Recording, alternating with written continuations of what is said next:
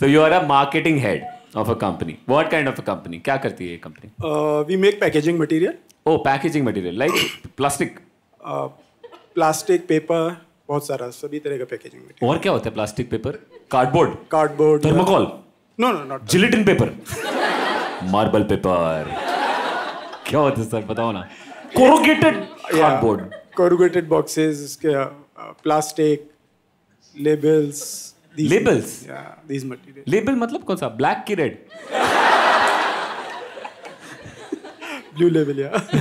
All the 3 labels. Oh God, sir. So ये company have you started this company or you're No. I am an employee there. Employee. Yeah. How many people work under you?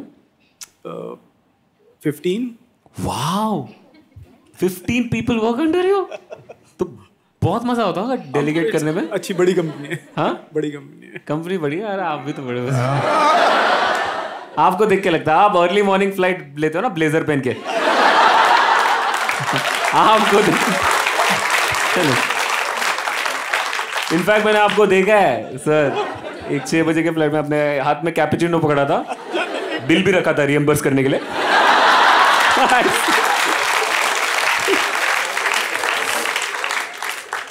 No, tell me, what is the tough part of having a huge team to manage? Tough part is basically to manage the people itself. Yeah. सबसे इतना thought provoking answer मैंने. What's the tough part about managing a team of 15? The tough part is to manage a team of 15. यही है ना marketing. यही तो है. Sorry sir, मैं jokes मार रहा हूँ. I'm sure there's more depth to what you do than that. Please explain sir.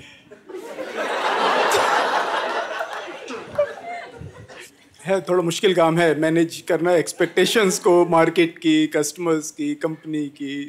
This is the job. या अब समझा. अब तो सोच रहे थे क्या करना था manage expectations. Have you ever had a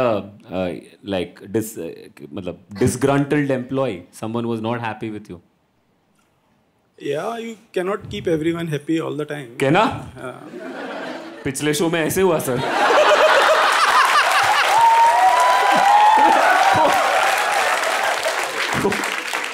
मैंने बहुत कोशिश किया सर. मैनेज ही नहीं हो रहे थे वो लोग.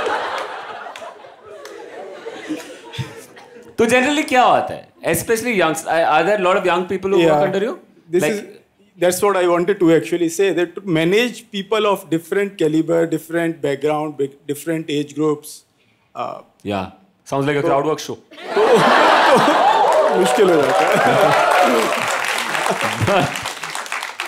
So let's talk about the youngsters. I'm talking about this 20, 30-year-old. Are they working under you? Yeah, around 25 years. 25 years old. हाँ. Onward. क्या होता है उनके लाइफ में? उनका क्या है बड़ा ऐसा क्या एक्सपेक्टेशन है जो मैनेज नहीं हो रहे?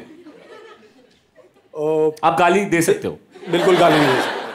Once they get lot of responsibilities. हाँ. फट जाते हैं. Then you can do that. But once they are 25, they are free of all the burden. हाँ. They are So how do you manage them? This is a tough age group to manage, no? Because वो लोग तो रहेंगे ना ऐसा. छुट्टी चाहिए. छुट्टी हाँ. They do not tell कि छुट्टी चाहिए.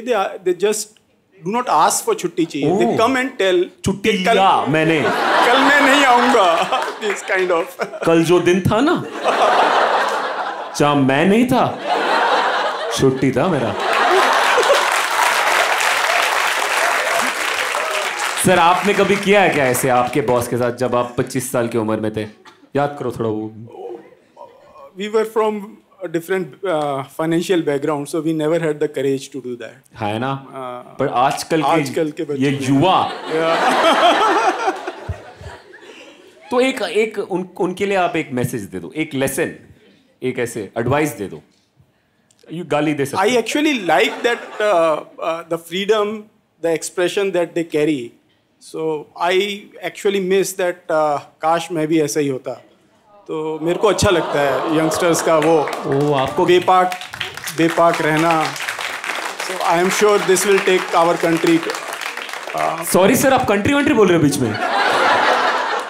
I'm sure this will take our country. हम सब लोगों को आगे लेकर जाएगा. देखो आप कंट्री बोलेगा तो फिर 5 मिनट जोक नहीं होगा उसके आगे. बट ये लोग आपको गिल्टी फील करा रहा है इन अ सेंस कि आपने ये सब देखो ये करना था आपको. मेरे को गिल्टी होती है मेरे फादर के लिए. आई थिंक अगर उनके पास में इतना पैसा होता तो मेरे को मैं भी वैसा ही होता. बेस्ट. आपने गिल्ट ट्रांसफर कर दिया उधर. अपने फादर को बिल्कुल. सर ने इधर भी प्लीज फाइंड अटैच.